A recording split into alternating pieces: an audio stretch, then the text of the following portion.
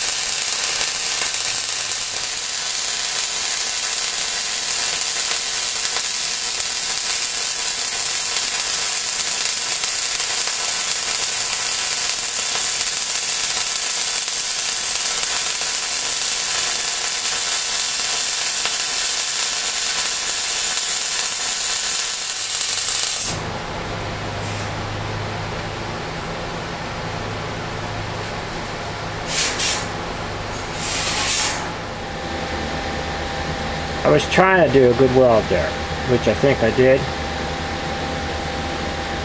But you welders would know better. That wasn't trying to do a good weld.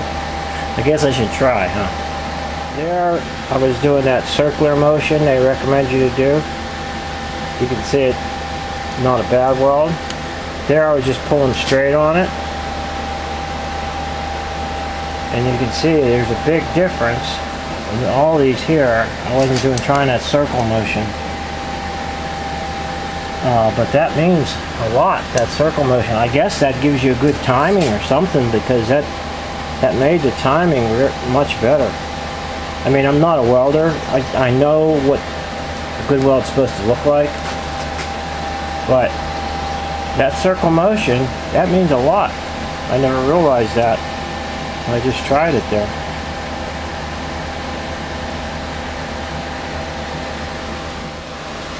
Which is shaping up a little easier than I thought it was going to be. I'm just hoping that bucket isn't too big. Sometimes you can overdo stuff. But I guess, worst comes to worst, I still have a cutting torch, so I guess it's easier to take away than add to. Of course, I found with welding, it's not that hard to add to. Wood's hard to add to. Welding stuff is actually very easy to add to.